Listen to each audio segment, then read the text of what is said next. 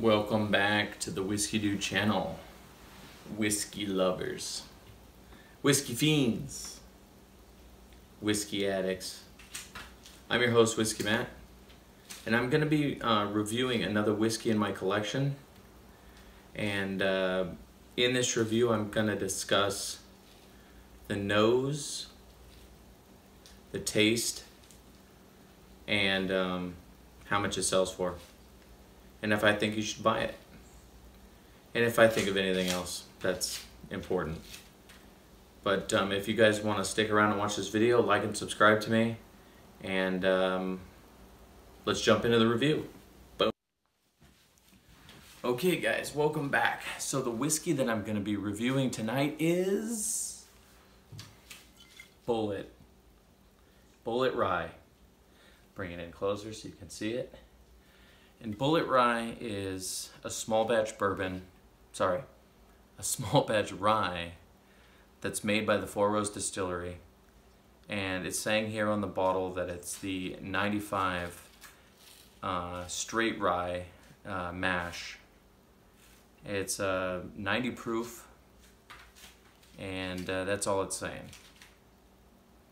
If you guys want to know more about the actual history of Bulleit, you could jump on their website, read all about them. So I poured some of this out a little bit ago. It's been sitting in this cup over here, and let me show you the color of it so you can kind of get an idea of how this stuff looks.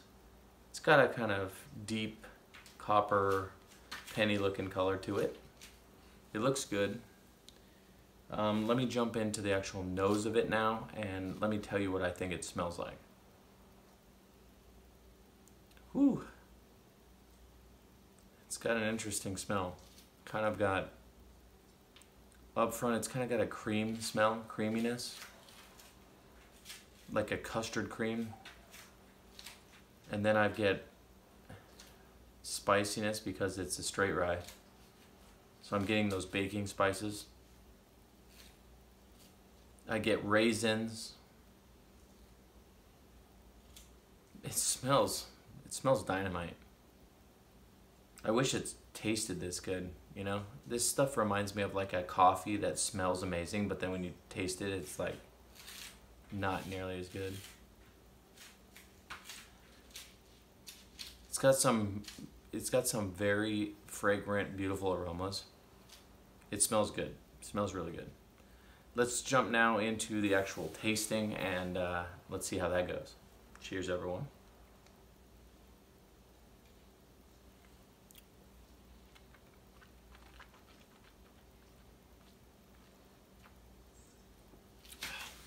Well, my first impression of it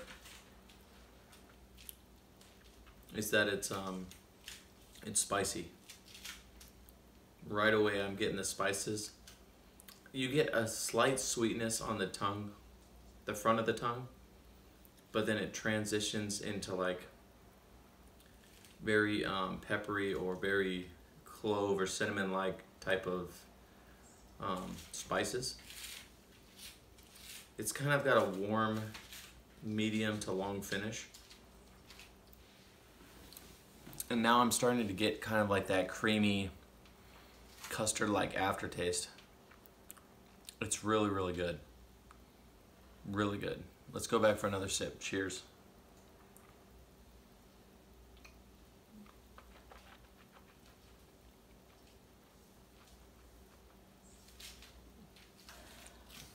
Oof.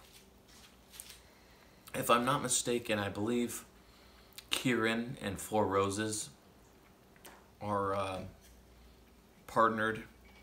So, I mean, Kirin is a huge Japanese brewing company, and then Four Roses is huge as well. So it's kind of cool that they have acquired this Bulleit Bourbon brand, or Bulleit Rye. They have Bulleit Rye and Bulleit Bourbon. They also have a 10-year bourbon, I think. Their products are pretty good, but I would say that these style bourbons and ryes are more for people that are just getting into drinking bourbon or rye. in my opinion, I think that they're a little more sweet, a little more just easy to drink. Sorry guys, I don't know what I was saying because the camera cut out and I'm just having technical difficulties, but I think I was just talking about this. This rye is typically used for cocktails, and it's a perfect entry to rye or bourbon, depending on which one you're trying to drink or whatever you're wanting to taste.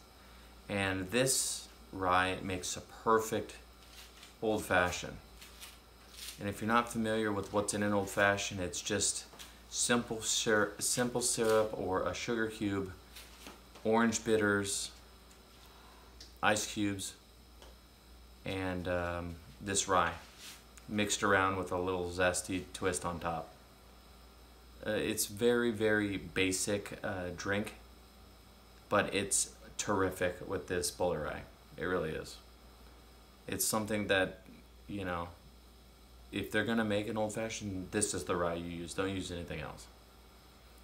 But yeah, now I'm gonna add some water to the whiskey and see if that changes it, opens up the flavor, see if we can detect some new molecules. Never know unless you try. So stick around and I'll be right back. Okay guys, I'm back. This water's been resting in the cup now for about 5 minutes, and let's go in for the nosing, see if that changed anything. I'm definitely getting a lot more sweetness with the water added to it. I'm getting a lot more vanilla. The vanilla was not as detectable as before, but it is now. It's just a lot sweeter on the nose. I'm not really getting anything else other than sweetness. It's like a sugar, kind of like a creme brulee sugar on top, and vanilla. That's exactly what it reminds me of. Creme brulee, like the sugar that they burn on top. Oh, that's the best. It's making me just crave that right now. Let's go for a taste.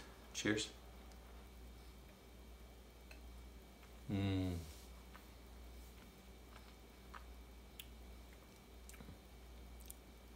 Typically, when you add water to bourbon or rye, it makes it spicier.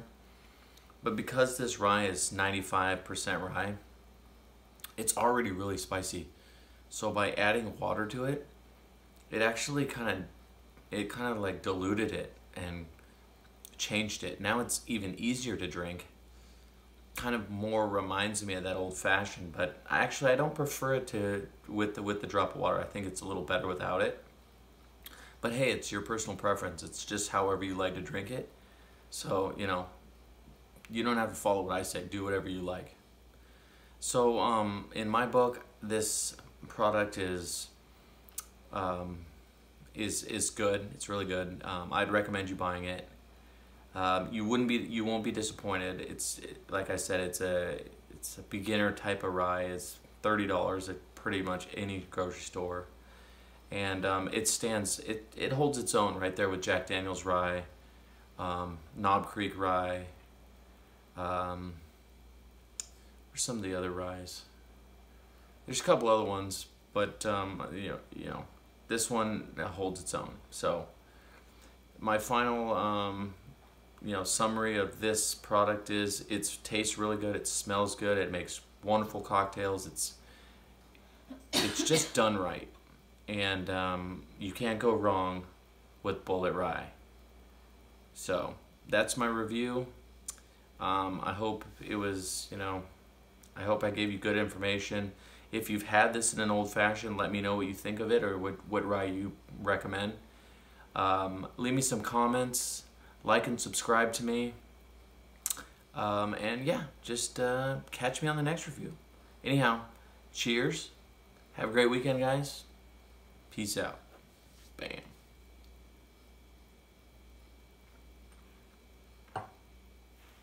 Have a good night.